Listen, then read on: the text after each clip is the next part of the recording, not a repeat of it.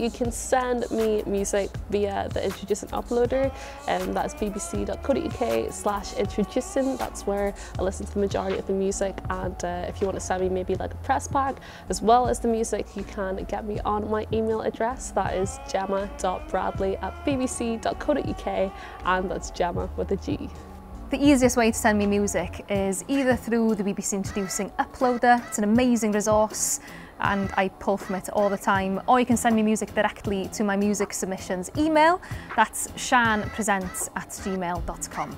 The best way to get music to me is by BBC Introducing and the uploader, or send it me on email. It's musicforvictoriajane@gmail.com. All letters, no numbers. So I guess one of my top tips would be for when you're using the BBC Introducing uploader to make sure you kind of nail your description, your profile. Tell me a bit about you, your influences, where you're from. Don't say I live here, where is here, you know. So things like that, you know, maybe add something a little bit more fun in there. Once somebody told me they worked at Subway and I was like, deadly, great. I will remember that for the rest of my life now. And it's a random fact, but I loved it. So definitely like that, and you want to make it stand out as well.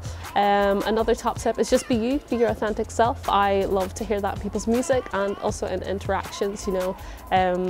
Because I'm a human, you're a human, I want to get to know you, you know, as well as the music. So that would be another top tip. And when you're sending me music, you know, because we are on a national level, Radio 1, we want to make sure that production and things like that, it's up to scratch. So maybe don't record it on a phone, you know. And I know that's really obvious, but sometimes it's best just to have that cleaner sound. For me, the easiest way to get to music on the radio is to have a genuine belief in your sound. So if you're completely sold on you as a brand, as a musician, as a band, as a collective, then I can rally behind that as well, whether that is your social media presence, your perfectly crafted email to me telling me that you love the shows that I'm on and you think this would fit really well with everything else that we play, giving me a little bit of information about you and then a lovely little Dropbox link to your music, and I can really rally behind you and get your name on air.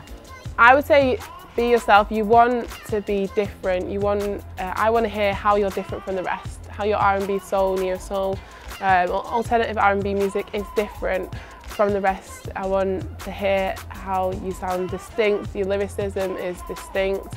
I don't really like long intros because I want to get as much new music in on my show. So make your intro short as possible, really. But on an email, when I'm looking at emails, I want everything to be there. MP3s, WAVs, photo, links to socials, because sometimes I'm loving a song and I don't know who to tag. So links to socials and info about you.